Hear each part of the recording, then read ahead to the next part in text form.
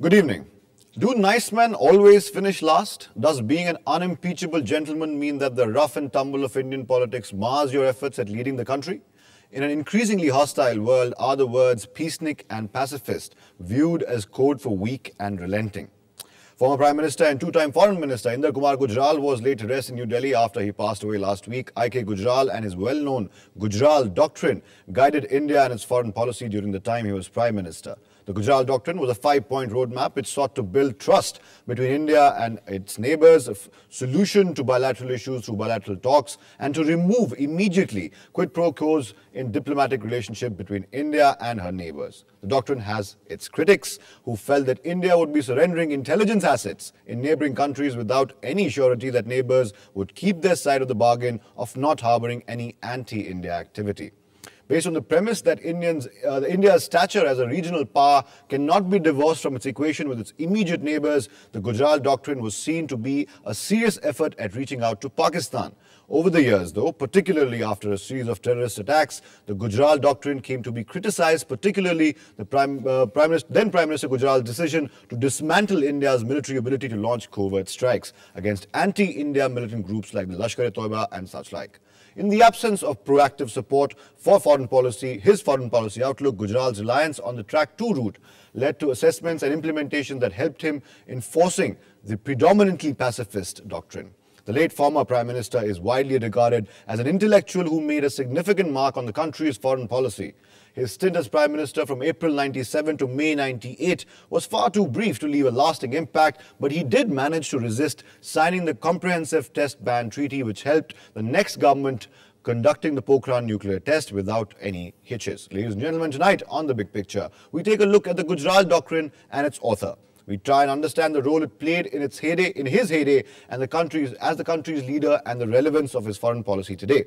And I have with me in the studio Vinod Kumar Sharma, political editor of the Hindustan Times, as well as Shashank, former Foreign Secretary in the Ministry of External Affairs. Also joining us on the program will be retired Major General G.D. Bakshi, who is a defence analyst. I'd like to start the show, however, with Mr. Sharma, if I could.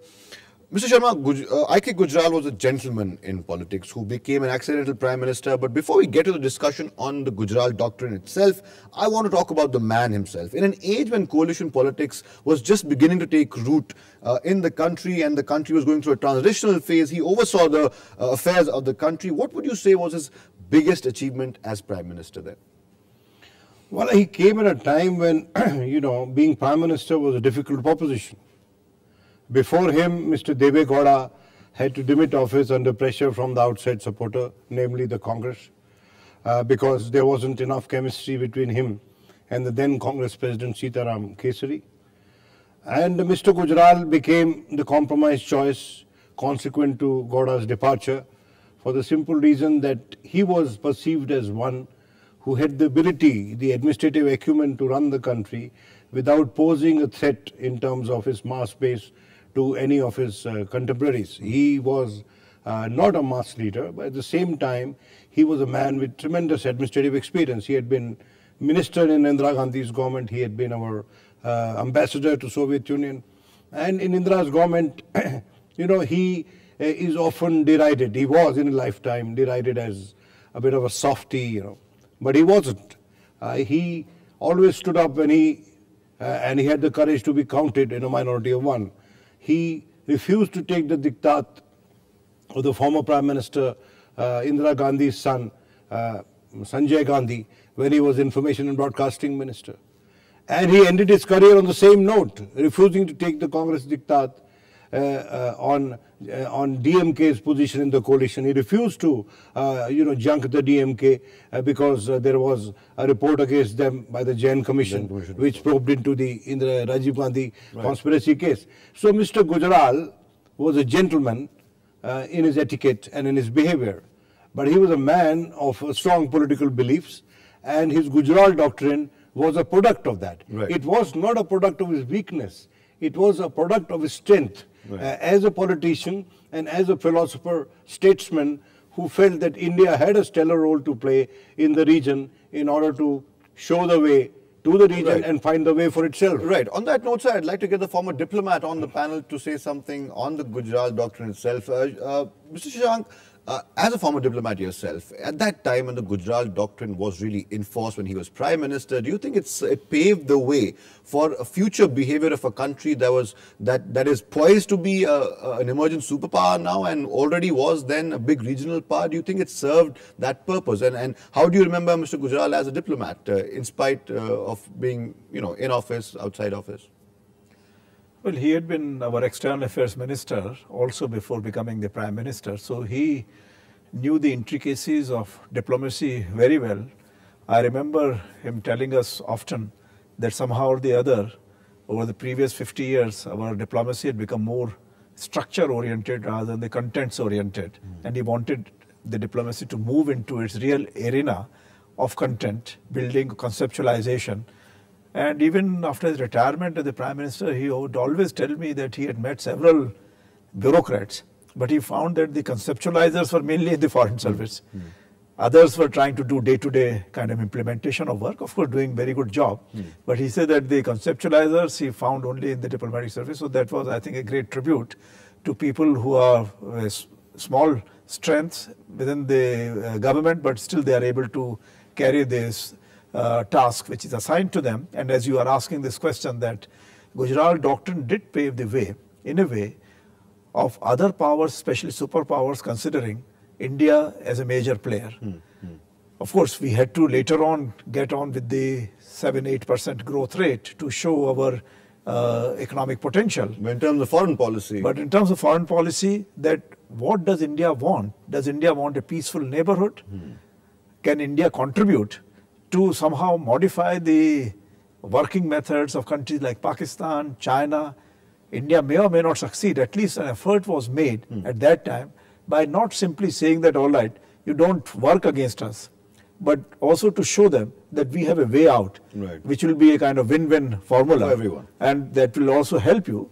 But Gujral Doctrine, one thing I must say very clearly, that at that time it was misunderstood because it was felt that he wanted to extend unilateral benefits to all the neighbors whom he thought that they were the younger brothers of India. But actually he always said that China and Pakistan have to be treated in a different manner because there's a past background which has to be kept in mind. I want to get General G.D. Bakshi in on the discussion right now. Before we actually go into the intricacies of the Gujral Doctrine, I want to get your first reaction on what you really thought of the Gujral Doctrine when it came into being, and your thoughts of Mr. Gujral as a Prime Minister, as a gentleman Prime Minister. Very briefly, sir, then we'll go into the main discussion.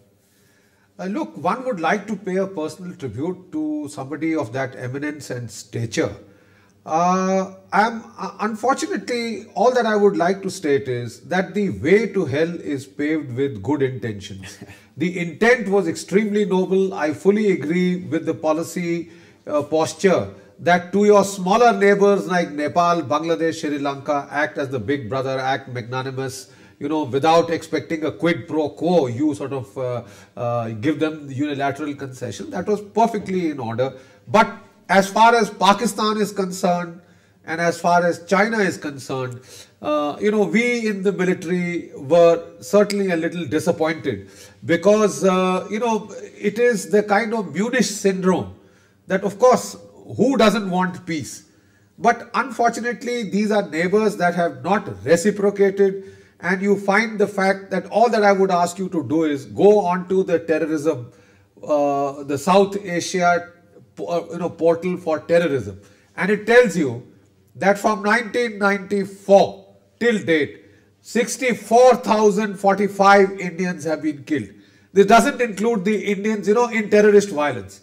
This doesn't include the Indians who were killed in the first phase of violence in J&K, in the JKLF phase. That's about another 30,000. Right. General Bakshi, if I could interrupt you for just one moment, I want to ask you one quick follow-up question before I go back to Mr. Vinod Sharma. Even reluctant admirers, General Bakshi, of the man accept that the Gujral Doctrine became something of a symbol, something of a totem at that point. They admit that the spirit of the Gujral Doctrine has governed India's relationship with its neighbors since then. And it continued to determine India's foreign policy even during the time of the NDA government, the ideologically opposite NDA government of Atal Bihari Vajpayee. Would you say then, General Bakshi, that was only after the doctrine was implemented did India start behaving like the responsible regional giant that it is now? Would you at least agree to that?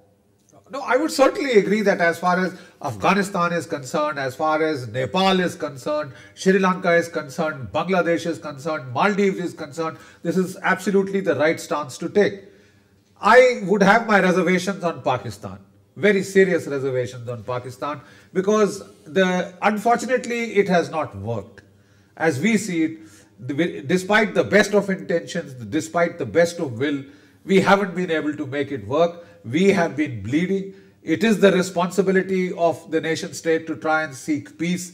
It is equally the responsibility of the nation state to protect the lives of its innocent citizens. Right, point taken. Point taken, sir. I'll take a short break right now. I'll come back and go straight to Mr. Vinod Sharma to get his reaction on what General Bakshi just said. Also, a couple of other questions on my own. Don't go anywhere. Keep watching The Big Picture.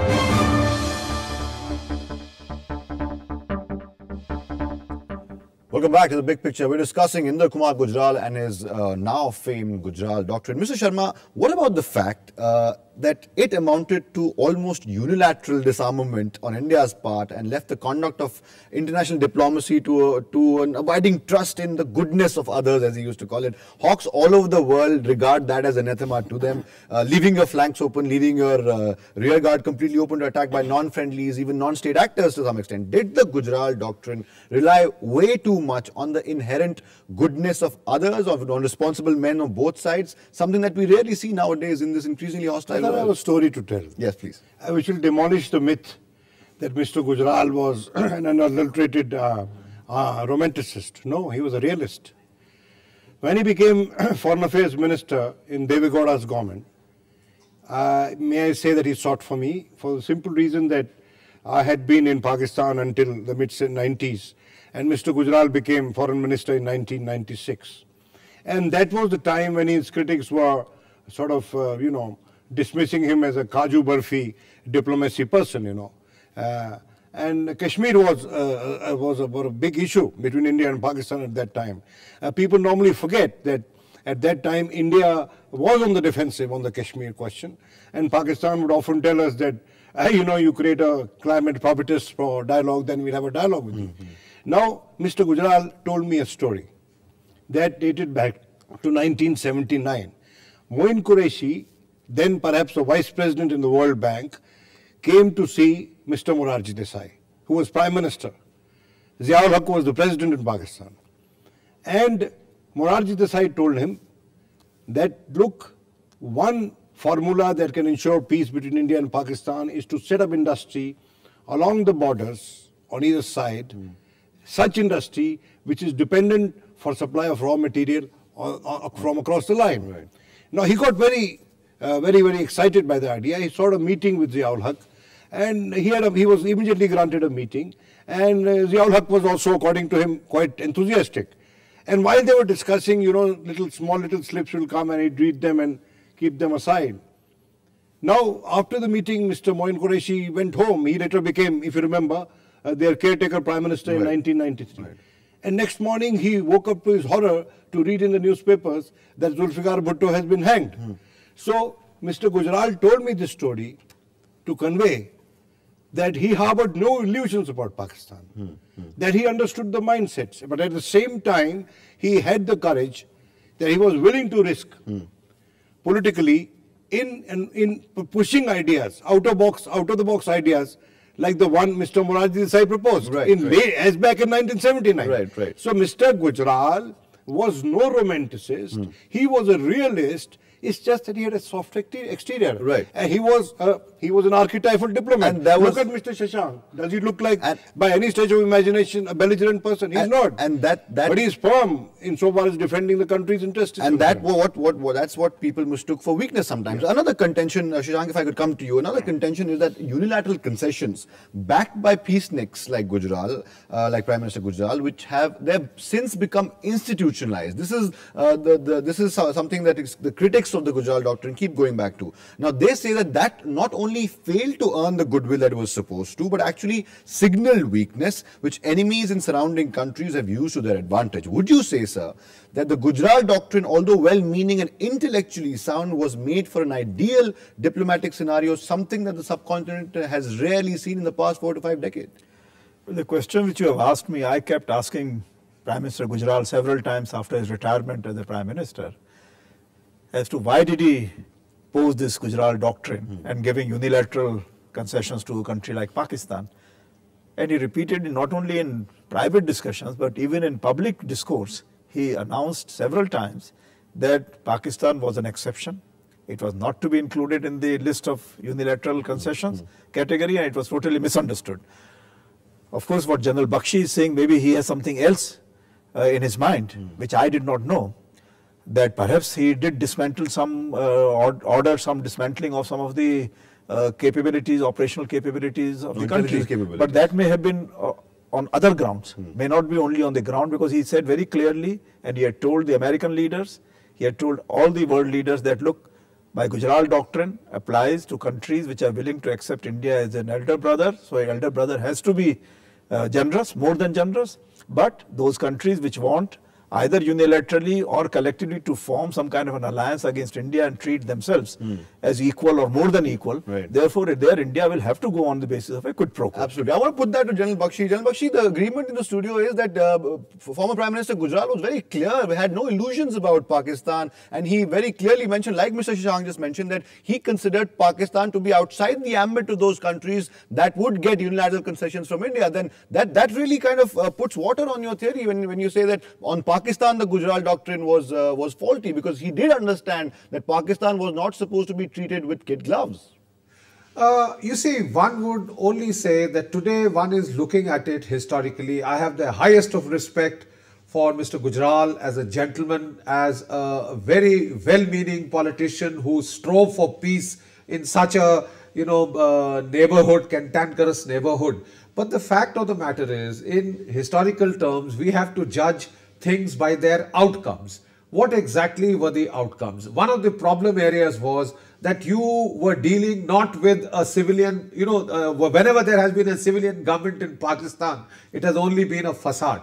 Behind the stage, the deep state, the Pakistan Army ISI complex is what runs the country. And these people were impervious, have been impervious to any such gentle approaches or such, what shall I say, liberal approaches or neo-realist approaches, if one may so state in terms of diplomaties.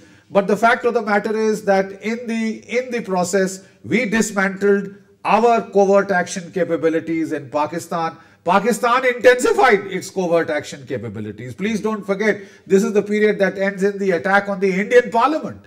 The terrorism spreads from just being confined to Jammu and Kashmir to the whole of India.